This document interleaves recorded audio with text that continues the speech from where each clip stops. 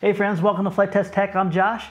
Today we're going to show you how to build and install the optional landing gear kit for our Boomin Flerken. Now this optional landing gear kit is going to make it possible for your Boomin Flerken to not only be able to take off of grass and asphalt, but it's also going to handle incredibly well on the ground.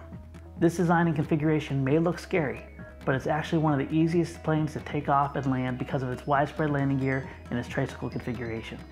The tools we're going to need for this is going to be some Zap-A-Gap Instant CA, medium thickness is my favorite, some accelerator, heavy duty wire cutters, and a hot glue gun. Let's go ahead and get our materials in order and we'll get started. Alright friends, for our Boomin Flerken optional landing gear kit, the following pieces we're going to have here is our main landing gear wire. This is going to be cut into sections for both our nose gear and our main gear. We're going to have our plywood pieces here, and we're going to have our three 35mm wheels. The tools we're going to need for this are going to be a ruler, some Instant CA Zap and kicker, and also our wire cutters. Let's go ahead and first start by popping out all the pieces that you see here, and then we're going to lay them out, identify them, and then glue them together.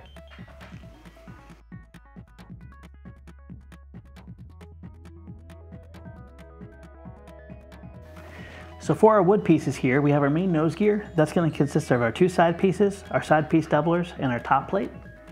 Our two main landing gears are going to be our two side plates and also the top plate. First, we're going to start putting our attention towards our main landing gear, and we're going to glue our little doublers in right over top here. This is not only going to make this area stronger, but it's also going to help the wheel center and roll easier. With just a simple twisting motion here, we're going to put our doublers on. We'll put a drop of glue right at the very bottom on both sides. I'm going to press this down into place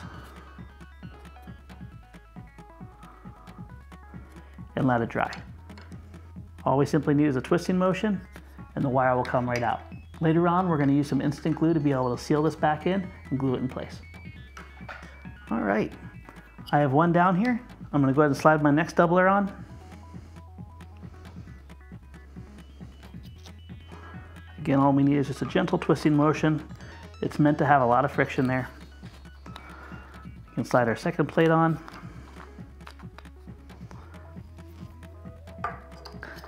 And just like before, I could take a drop of my Zap glue, line it up, and then press it into place. If you want to come back with a little bit of accelerator and speed up the drying process, feel free to do so. Now that our doublers are glued in, I'm going to go ahead and place one side of my plate doubler into my top plate, and then I can slide on my wheel. I'm going to pull this back, just a little rotation moment. Press our other plate in.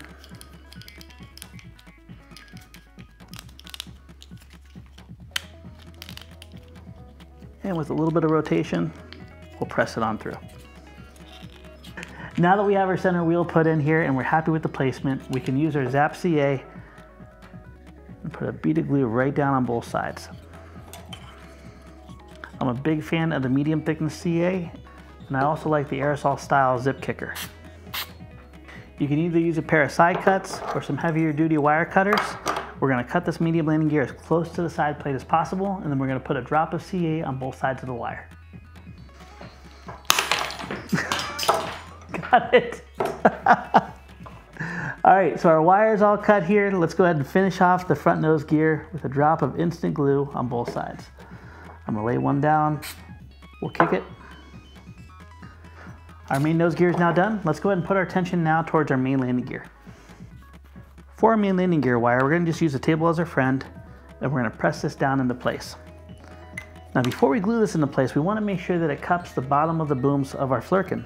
So we're going to use the Flerken at this time to get our proper spacing on both sides to make sure it's a proper angle. So you can see these cutouts here that we're going to be removing in just a second. What I like to do is I like to simply just slide this right over top of that cutout and make sure that we're happy with that angle.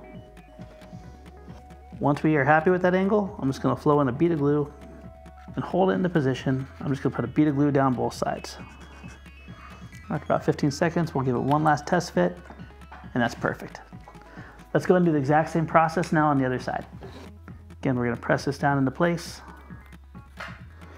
This area of wood is pretty thin in the middle, so I like to use the table as my friend. There we go. And again, we can put a little bit of pinch pressure on here, line it right over top of the booms. And then what I like to do is just hold it just enough so it easily comes off. And then I'll flow a bead of glue on both sides. Again, right back on there, we'll just do a quick test fit. And that's wonderful. Let's go ahead and put our Flerken to the side here. And we're gonna bring back our wheels. And you're gonna notice that there's a little tiny bump on both sides of our landing gear plate. That's to help the wheels naturally center as they roll down and not rub against each side of the foam of the booms. To put this in though, it's gonna have a little bit of friction as we rock this in, because this area here is gonna actually be a little bit more narrow than the foam tire itself. Oop. And I'm just gonna come in from the very bottom here. Little rotation's all we need. And there we go. Now, just like our nose gear, we're gonna pass the wire through one end and then through the other. And then we're gonna make sure that our wheel rolls nice and easy. And just like before, we're gonna cut the wire loose. There we go.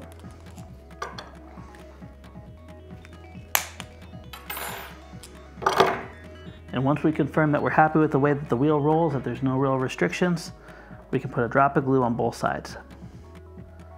If you have different brands of Zap adhesives, I definitely wouldn't recommend using the thin because the thin's gonna wick down into every crack. Make sure you use either the medium or the gap filling. All right, that's one landing gear down. Let's go ahead and do the next one. Same process as before. We're just gonna rock this wheel in. We're gonna pass our landing gear wire through.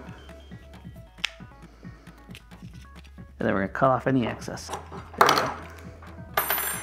So now we have our main landing gear and we have our nose gear all assembled. Let's go ahead and bring in our Flerken. We'll cut out the holes that we need to and we'll get them installed.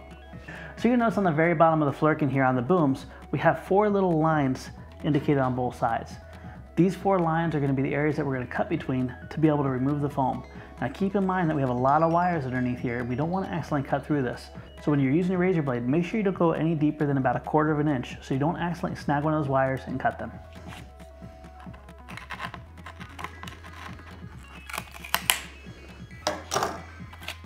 There's one.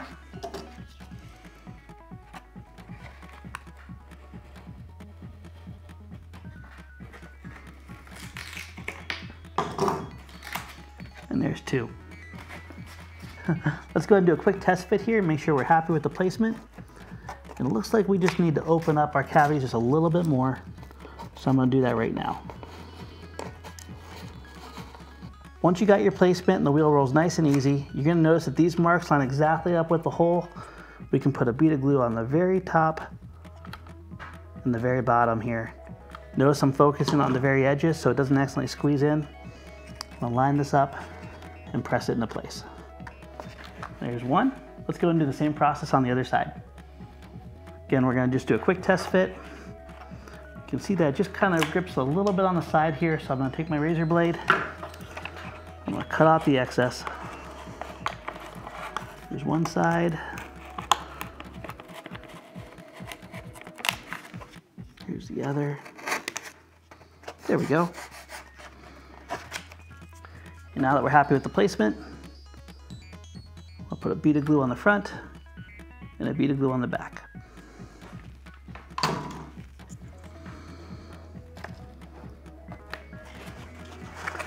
All right, I always like to kind of just sit this down, make sure we're happy with the way it rolls. That's wonderful. Now for our next step, we're gonna be cutting in 2 slots for our front nose piece here, and that's gonna be to mount our nose gear. Now one thing to keep in mind, you really have a lot of freedom on where you line this up, but we wanna keep it forward enough where the plane doesn't naturally tip over when you give it power, but we also wanna keep it back enough to keep this at a positive angle of attack. So to get that proper angle of attack and get that nose far enough ahead, we're gonna measure 3 inches from the very back of the bottom of our nose to this point right here. And I'll just make a little scratch mark. Now we're gonna center up our landing gear, which is a little bit of rocking pressure. You're gonna see 2 indents equally spaced from the center seam. Now that we have those 2 indents, I'm gonna carefully cut that out. Once we've made our 2 indents, simply take your razor blade and cut out those 2 slots opening up the channel for your plates to pass through. Now with a slight rocking motion, we can rock this down in. And just to make sure that we're happy with the placement before we glue this in, we're going to slide our nose back in one last time, and we're going to confirm that we have plenty of rotation angle, which is perfect, and at the same time that we're sitting at a positive angle of attack.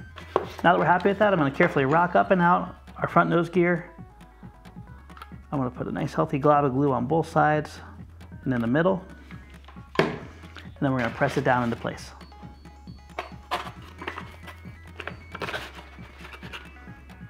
Friends, our optional landing gear for our Boomin Flerken is now done. We're ready to take this out and put it up for a nice maiden. This option here is going to give you the ability to go over grass, over asphalt, over pretty much any surface that you want, except for water and snow. That's going to be something that's going to be covered in the future with our optional all-terrain Flerken add-on kit. Now that kit's not going to come out till later in the fall, but when it does, it's going to make this plane truly an all-terrain option for you to be able to fly anytime.